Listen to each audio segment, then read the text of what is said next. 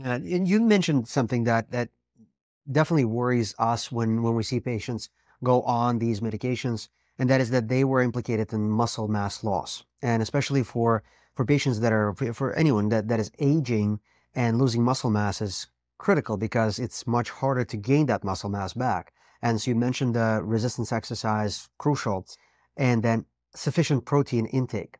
So I'm curious what your recommendations are for sufficient. What constitutes a sufficient protein intake?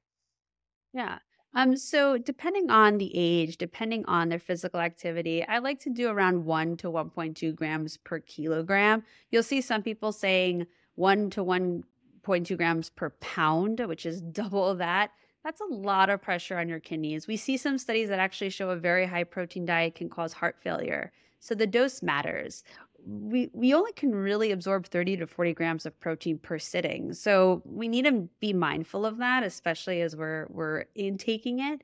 And a lot of people who are only concentrating on protein usually miss out on the other macronutrients that your body needs, like complex carbohydrates and heart healthy fats. So you need to balance it appropriately for proper utilization. But 1 to 1.2 grams per kilogram is usually a general sense. If someone has some kidney failure, it would be on a smaller range. It would be a little bit less, but that's typically how I assess it.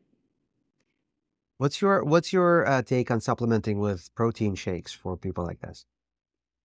So it's a good so it depends what you're eating. If you're going to actually eat good quality protein, that's going to be a much better source because you're going to get a lot of other nutrients. It's not processed. Protein supplements are a supplement. They go into the same category as supplement. They can supplement a diet, but it can't be your only source of protein. I want a lot of my clients will do protein shakes and protein powders. It's perfectly okay, but you can add in a lot of protein into your diet in the natural form, and that's going to give you a lot more nutrients as well.